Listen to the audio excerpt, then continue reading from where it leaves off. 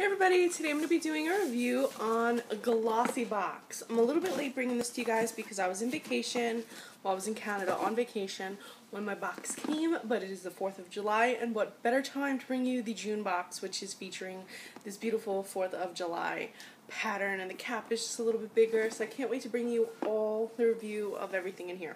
If you're unfamiliar about what Glossybox is, it's a monthly subscription that features beauty products, sometimes high-end, sometimes low-end, usually deluxe sample-size, full-size products from well-known brands rather than indie brands, and it costs about $20, $21, $22 a month. I forget exactly what it is with tax and everything, but there is no shipping, that's everything. So let's take a look at what's in the box. Open this up.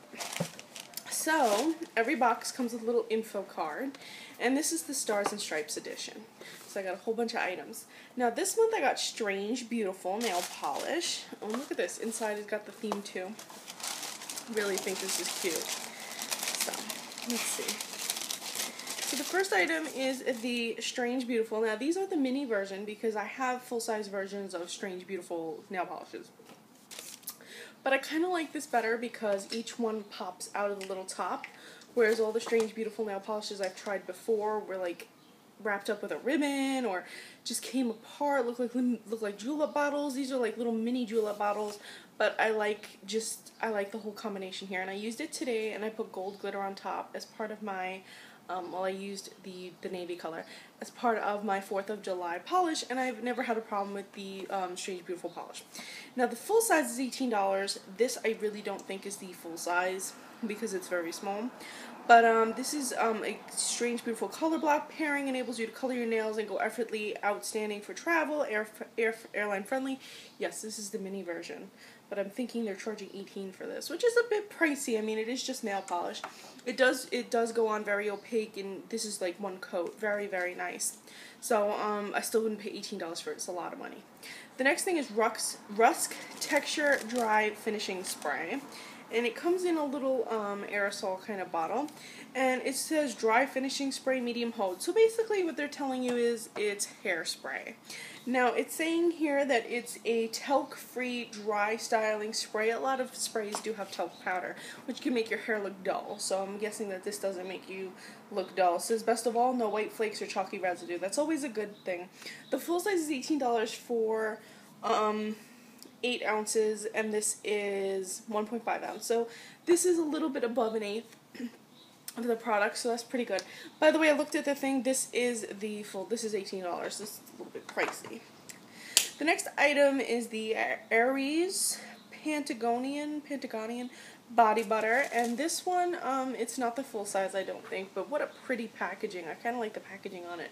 And the full size is 6.75, and this is 1.35, but it's still decent size. At least it's not a foil packet. And it says tackle skin's dry patches with an all-natural body formula enriched with herbal extracts and vitamins. This fragrant infusion of jasmine. By the way, I love the way this smells. Very, very feminine.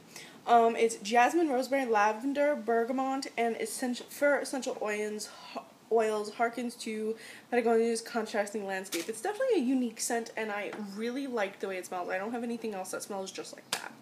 The next thing is the Camille Beekman Platinum Gold Imperial Repair Hand Therapy. I'm not sure why they sent me this, because it seems like something that an old lady would use. Just like, you know, a hand therapy. Like hand therapy, I think of like an old lady putting the lotion on before she goes to bed with the white gloves. I don't know why they sent this to me, but the full size is, I dropped it, I'm sorry. The full size is $10. I don't think we got the full size. The next product is the I thought it was Sigma.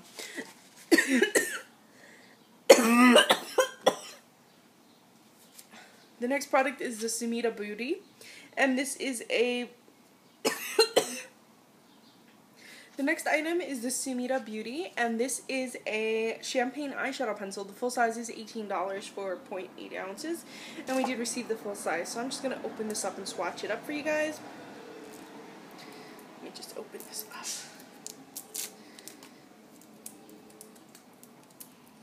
And swatch it up.